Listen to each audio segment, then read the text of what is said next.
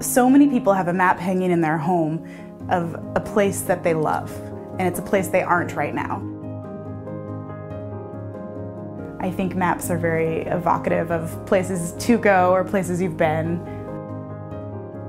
I specialize in informational art, specifically maps, and then also illustrative infographics. Illustration is visual storytelling. Illustration is everywhere and it ranges in complexity and beauty, but it's a very useful form of art. I feel like there's a great tension between making a beautiful map and an accurate map. I want both.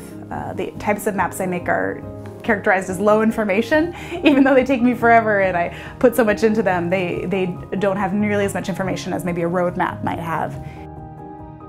The first choice I have with every map is, how am I going to flatten that? Technically, a map is always inaccurate because it's flat.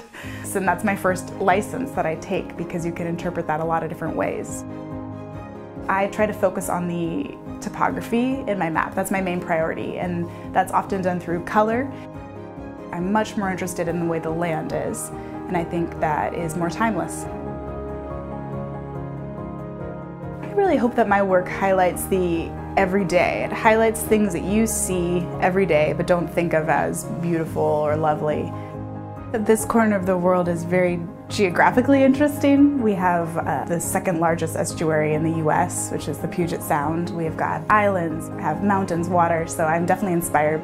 And because it's so complex, it's hard to see everything and go everywhere, so I feel like this is a great place to continue documenting in more depth through my maps. I'm Elizabeth Person. I'm an illustrator based in Everett, Washington. The maps I make are reminders for people, they're mementos, and they aren't just a map, they're a memory.